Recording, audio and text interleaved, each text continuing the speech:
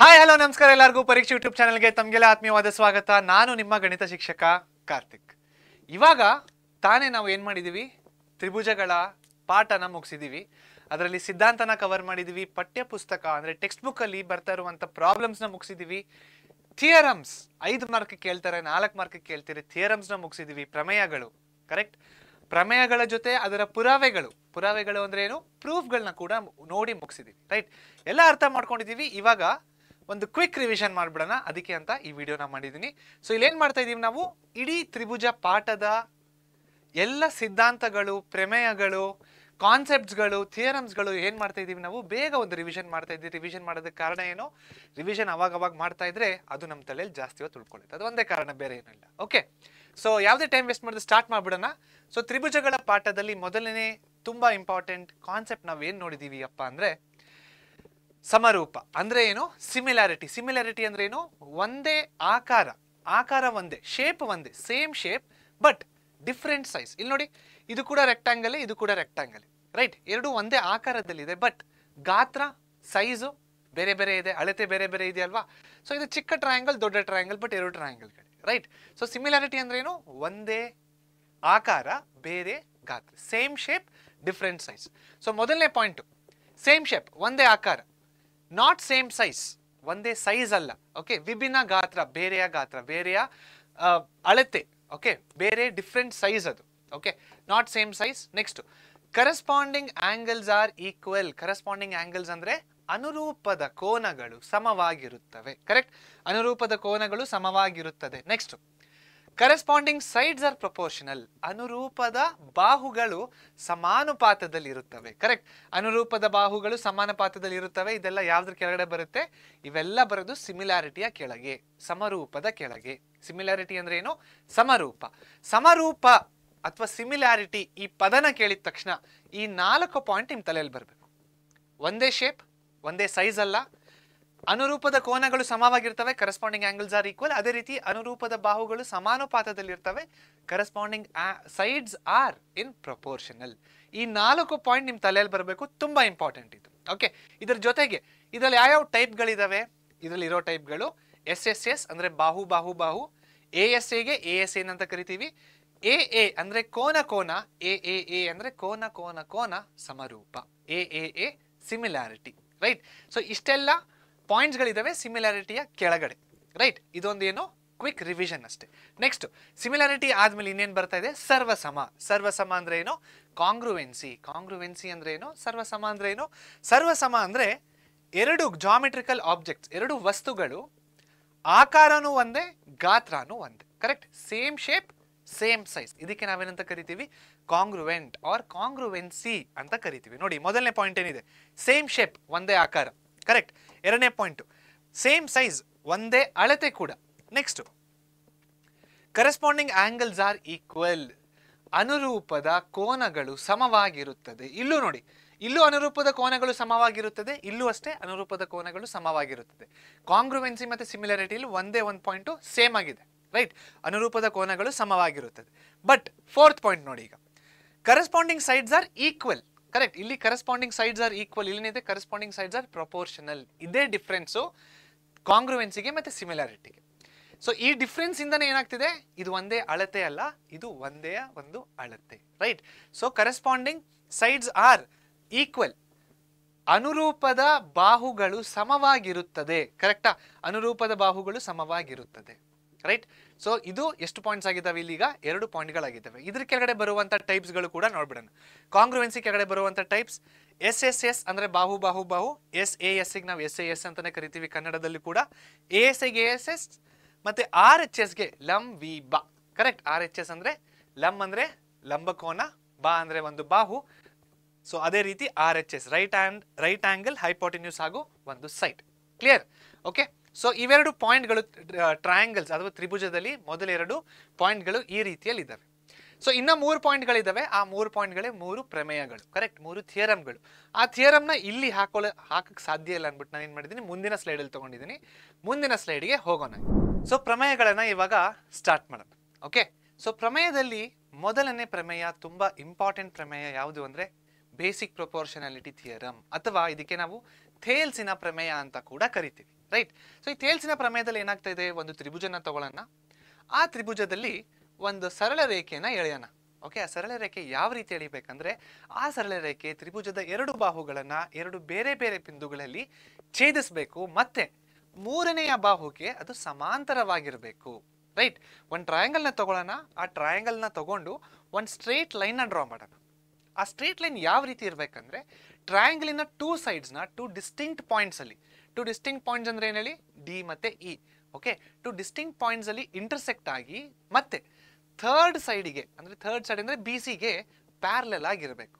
ಯಾವಾಗ ಈ ರೀತಿ ನಾವು ನೋಡ್ತೀವೋ ಡಯಾಗ್ರಾಮ್ನ, ಅವಾಗ ಎ ಡಿ ಡಿ ಬಿ ಅಳತೆಗಳನ್ನ ತಗೊಳ್ಳಿ, ಮೆಷರ್ಮೆಂಟ್ ಮಾಡಿ ಅವೆರಡನ್ನ. ಎ ಇ ಇ ಸಿ ಅಳತೆಗಳನ್ನ ತಗೊಳ್ಳಿ, ಅಂದ್ರೆ ಮೆಷರ್ಮೆಂಟ್ ಮಾಡಿ ಅವೆರಡು ಕೂಡ. ಓಕೆ, ಆಮೇಲೆ A D divided by D B will be equal to A E by E C. ಯಾವಾಗ ಡಿ ಇ ಬಿ ಸಿಗೆ ಸಮಾಂತರವಾಗಿರುತ್ತೋ ಅದನ್ನೇ ನಾವೇನಂತ ಕರಿತೀವಿ, ಬೇಸಿಕ್ ಪ್ರೊಪೋರ್ಷನಾಲಿಟಿ ಥಿಯರಮ್. ಕರೆಕ್ಟಾ? ಸೊ ಇಂಗ್ಲಿಷ್ ಅಲ್ಲಿ ನೋಡಿ, in triangle A B C if D E is parallel to B C, D E B ಸಿಗೆ ಸಮಾಂತರವಾಗಿದ್ದಾಗ A D by D B is equal to A E by E C. ಅಷ್ಟೇ. ಏನಿದು? Basic proportionality theorem ಅಥವಾ ಥೇಲ್ಸಿನ ಪ್ರಮೇಯ. ಕನ್ನಡದಲ್ಲಿ, ತ್ರಿಭುಜದ ಎರಡು ಬಾಹುಗಳನ್ನು ಎರಡು ವಿಭಿನ್ನ ಬಿಂದುಗಳಲ್ಲಿ ಛೇದಿಸುವಂತೆ ಒಂದು ಬಾಹುವಿಗೆ ಸಮಾಂತರವಾಗಿ ಎಳೆದ ಸರಳ ರೇಖೆಯು ಉಳಿದೆರಡು ಬಾಹುಗಳನ್ನು ಸಮಾನುಪಾತದಲ್ಲಿ ವಿಭಾಗಿಸುತ್ತದೆ. ಇದು ಬಿಪಿಟಿಯ ಮೊದಲನೇ ಥಿಯರಮ್. ಕಾನ್ವರ್ಸ್ ಆಫ್ ಬಿಪಿಟಿ ಅಂದ್ರೆ ಬಿಪಿಟಿಯ ವಿಲೋಮ. ಬಿಪಿಟಿಯ ವಿಲೋಮ ಏನ್ ಹೇಳ್ತಾ ಇದೆ ಕನ್ನಡದಲ್ಲಿ ನೋಡೋಣ.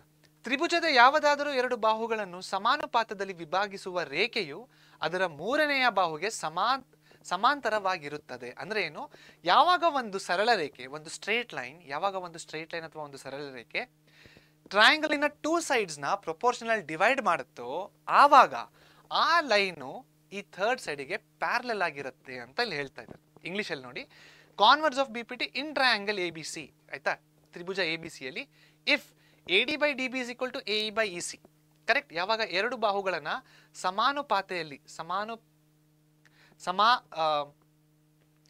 ಯಾವಾಗ ಎರಡು ಬಾಹುಗಳನ್ನ ಸಮಾನುಪಾತದಲ್ಲಿ ಇದು ವಿಭಾಗಿಸುತ್ತೋ, ಯಾವಾಗ ಟೂ ಸೈಡ್ಸ್ ನ ಪ್ರೊಪೋರ್ಷನಲ್ ಆಗಿ ಡಿವೈಡ್ ಮಾಡುತ್ತೋ, ಆವಾಗ ಈ ರೇಖೆ, ಈ ಲೈನ್ ಬಂದ್ಬಿಟ್ಟು ಥರ್ಡ್ ಸೈಡಿಗೆ ಪ್ಯಾರಲಲ್ ಆಗಿರುತ್ತೆ. Then D is parallel to B C.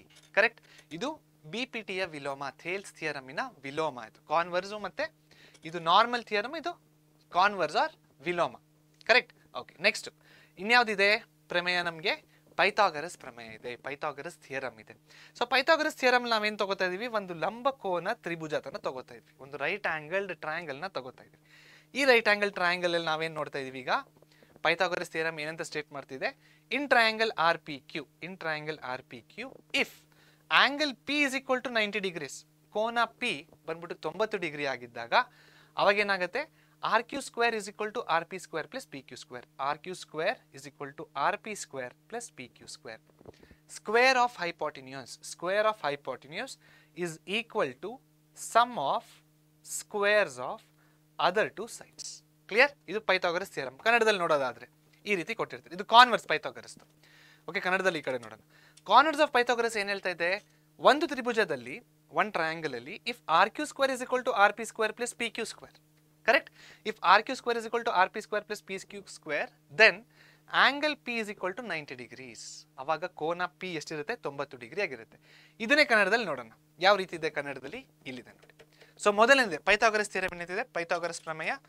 Tribhuja R P Q ಅಲ್ಲಿ ಕೋನ ಪಿ 90 ಡಿಗ್ರಿ ಆಗಿದ್ದರೆ ಆವಾಗ R Q square is equal to R P square plus P Q square. Same. Right. ಅದೇ ರೀತಿ ಪೈಥಾಗರಸಿನ ಸಂಭಾಷಣೆ ಅಂದ್ರೆ ಪೈಥಾಗರಸಿನ ವಿಲೋಮನ ಏನ್ ಹೇಳ್ತಾ ಇದೆ, ಟ್ರಯಾಂಗಲ್ ಆರ್ ಪಿ ಕ್ಯೂ, ತ್ರಿಭುಜ ಆರ್ ಪಿ ಕ್ಯೂ ಅಲ್ಲಿ R Q square is equal to R P square plus P Q square. Okay, ಇಲ್ಲಿ ಒಂದು ಚಿಕ್ಕ ಮಿಸ್ಟೇಕ್ ಆಗಿದೆ. ಏನಿದೆ ಮಿಸ್ಟೇಕ್ ಅಂದ್ರೆ, ಇದು ಆರ್ ಪಿ ಸ್ಕ್ವೇರ್, ಇದು ಓಕೆ, ಇದು R Q square is equal to R P square plus P Q square ಆಗಿದ್ದರೆ ಆವಾಗ ಕೋನ ಪಿ 90 ಡಿಗ್ರಿ ಆಗಿರುತ್ತದೆ. ಕರೆಕ್ಟ್. ಇದು ಪೈಥಾಗರಸ್ ಥಿಯರಮ್, ಇದು ಪೈಥಾಗರಸ್ನ ಕಾನ್ವರ್ಸ್ ಅಥವಾ ಪೈಥಾಗರಸ್ನ ವಿಲೋಮ. ರೈಟ್. ಓಕೆ, ನೆಕ್ಸ್ಟ್ ಮೂರನೇದು ನೋಡೋಣ. ಈಗ ಮೂರನೇದು ಯಾವುದು, ಸಮರೂಪ ತ್ರಿಭುಜದ ವಿಸ್ತೀರ್ಣ ಮೇಲಿರುವ ಒಂದು ಪ್ರಮೇಯ, ಏರಿಯಾಸ್ ಆನ್ ಸಿಮಿಲರ್ ಟ್ರಯಾಂಗಲ್ಸ್ ಮೇಲಿರುವ ಒಂದು ಥಿಯರಮ್. ಸೊ ಏನ್ ಮಾಡ್ತಿದೀವಿ, ಒಂದು ತ್ರಿಭುಜನ ತಗೊಳ್ಳೋಣ, ಅದೇ ರೀತಿ ಈ ತ್ರಿಭುಜಕ್ಕೆ ಸಮರೂಪಿ ತ್ರಿಭುಜನ ತಗೊಳ್ಳೋಣ. ಸೊ ಮೊದಲನೇ ತ್ರಿಭುಜನ ನಾವು ABC ಅಂತ ಕರಿತಾ ಇದ್ದೀವಿ, ಎರಡನೇ ತ್ರಿಭುಜನ ನಾವು RPQ ಅಂತ ಕರಿತಾ ಇದ್ದೀವಿ. ಇವೆರಡು ತ್ರಿಭುಜದ ಏನ್ ತಗೊಳ್ಳೋಣ ಇವಾಗ ನಾವು ವಿಸ್ತೀರ್ಣನ ತಗೊಳ್ಳೋಣ. ವಿಸ್ತೀರ್ಣ ಅಂದ್ರೆ ನೋಡಿದ್ರಲ್ಲ, ಇದು ತ್ರಿಭುಜ ABCಯ ವಿಸ್ತೀರ್ಣ, ಅದೇ ರೀತಿಯಲ್ಲಿ ತ್ರಿಭುಜ RPQವಿನ ವಿಸ್ತೀರ್ಣನ ತಗೊಳ್ಳೋಣ.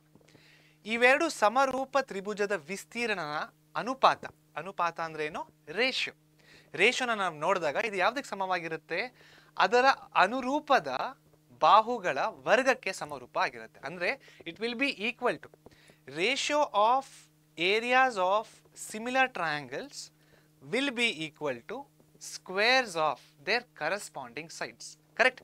ಕನ್ನಡದಲ್ಲಿ ಎರಡು ಸಮರೂಪ ತ್ರಿಭುಜದ ವಿಸ್ತೀರ್ಣಗಳ ಅನುಪಾತವು ಯಾವ್ದಕ್ಕೆ ಸಮವಾಗಿರುತ್ತೆ, ಅದರ ಅನುರೂಪದ ಬಾಹುಗಳ ವರ್ಗಕ್ಕೆ ಸಮವಾಗಿರುತ್ತದೆ. ಅದನ್ನೇ ನಾವಿಲ್ಲಿ ನೋಡ್ಬೋದು. ರೈಟ್. AB ಬೈ ನೋಡಿ, AB by RP the whole square, BC by PQ the whole square, AC by RQ the whole square. Clear. So ಇದು ತ್ರಿಭುಜದಲ್ಲಿ, ತ್ರಿಭುಜಗಳು ಈ ಪಾಠದಲ್ಲಿ, ಟ್ರಯಾಂಗಲ್ಸ್ ಈ ಪಾಠದಲ್ಲಿ ಬರುವಂತಹ ಎಲ್ಲ ಇಂಪಾರ್ಟೆಂಟ್ ಪಾಯಿಂಟ್ಸ್. ಯಾವೆಲ್ಲ ಪಾಯಿಂಟ್ಸ್ ನೋಡಿದೀವಿ, ಕಾಂಗ್ರುವೆನ್ಸಿ ಅದರ ಟೈಪ್ಸ್ಗಳು, ಸಿಮಿಲಾರಿಟಿ ಅದರ ಟೈಪ್ಸ್ಗಳು, ಅಂದ್ರೆ ಕಾಂಗ್ರುವೆನ್ಸಿ ಅಂದ್ರೆ ಸರ್ವಸಮ, ಸಿಮಿಲಾರಿಟಿ ಅಂದ್ರೆ ಸಮರೂಪ, ರೈಟ್. ಮತ್ತೆ ಮೂರು ಪ್ರಮೇಯಗಳು, BPT, ಪೈಥಾಗರಸ್ ಹಾಗೂ areas on similar triangles. So ಇದಿಷ್ಟು ಏನಾಗಿದೆ, ಇದಿಷ್ಟು ಟ್ರಯಾಂಗಲ್ಸ್ ತ್ರಿಭುಜಗಳು ಈ ಪಾಠದ ಓವರ್ ವ್ಯೂ, ಸಮರಿ. ಅಂದ್ರೆ ಇಷ್ಟು ದಿನ ನಾವು ಏನು ಓದಿದೀವಿ, ಎರಡನೇ ಪಾಠದಲ್ಲಿ ನಾವು ಏನು ಓದಿದೀವಿ ಅಷ್ಟು ಪಾಠದ ಎಂಟೈರ್ ಪಾಠದ ಸಮರಿ ಇಲ್ಲಿದೆ. ಓಕೆ. ಸೊ ಇಲ್ಲಿಗೆ ಈ ಪಾಠನ ಮುಕ್ತಾಯ ಆಗಿದೆ. ಮತ್ತೆ ನಾನು ನಿಮಗೆ ಮುಂದಿನ ಪಾಠದಲ್ಲಿ ಸಿಗ್ತೀನಿ. ಅಲ್ಲಿವರೆಗೂ ಪರೀಕ್ಷೆ ಚಾನೆಲ್ನ ಸಬ್ಸ್ಕ್ರೈಬ್ ಮಾಡಿ, ನಿಮ್ಮ ಫ್ರೆಂಡ್ಸಿಗೆ ಕೂಡ ಹೇಳಿ, ನಿಮ್ಮ ಸ್ನೇಹಿತರಿಗೆ ಹೇಳಿ. ಎಲ್ಲ ಮಕ್ಕಳು 10th ಸ್ಟ್ಯಾಂಡರ್ಡ್ ಓದೋ ಮಕ್ಕಳಿಗೆ ಯೂಸ್ ಆಗಲಿ ಅಂತ ನಾವು ಈ ಪಾಠಗಳನ್ನು ಹೇಳ್ತಾ ಇದ್ದೀವಿ. ಸೊ ಸ್ಟೇ ಟ್ಯೂನ್ ವಿತ್ ಪರೀಕ್ಷೆ. Thank you so much.